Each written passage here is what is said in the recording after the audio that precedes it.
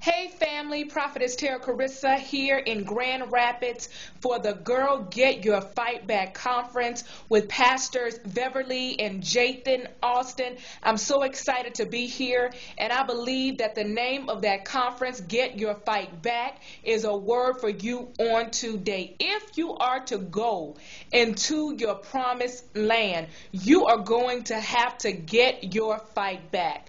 I'm reminded of the children of Israel as they were fleeing from Pharaoh.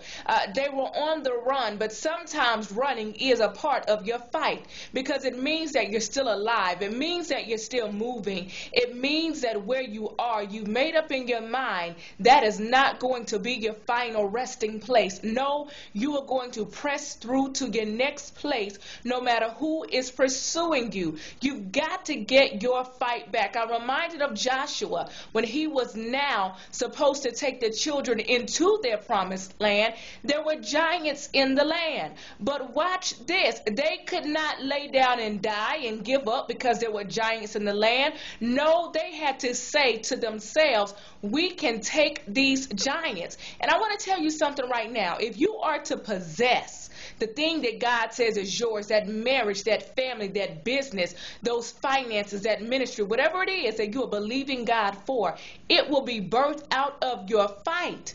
You're not going to get something if you give up because it's getting tough, it's getting hard. People are talking about you, people are lying on you, people are laughing at you. Let me tell you something about people.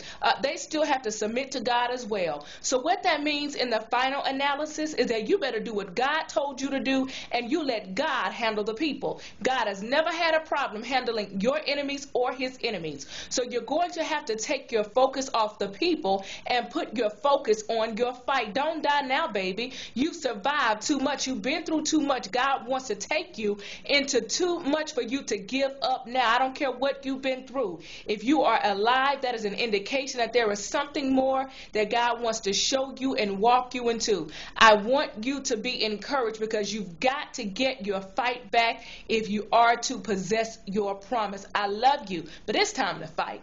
Be blessed.